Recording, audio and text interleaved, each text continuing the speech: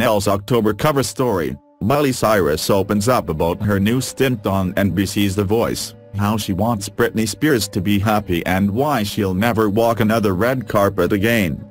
In a preview, with the full issue hitting newsstands next week, Cyrus discusses her decision to no longer participate in red carpets.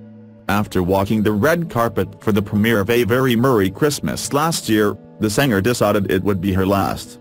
When people are starving, am I on a carpet that's red? Because I'm important? Because I'm famous? That's not how I roll. It's like a skit, it's like Zoolander.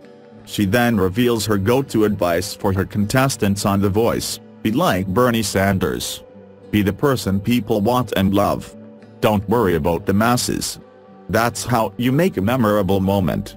Cyrus also addresses her friendship with Britney Spears. She's a little distant in her world. I just want Britney to be happy. Every time she puts out new music, I'm like, is that what she wants to be doing? Or does she just want to chill? She's looking so good right now, and looking happy.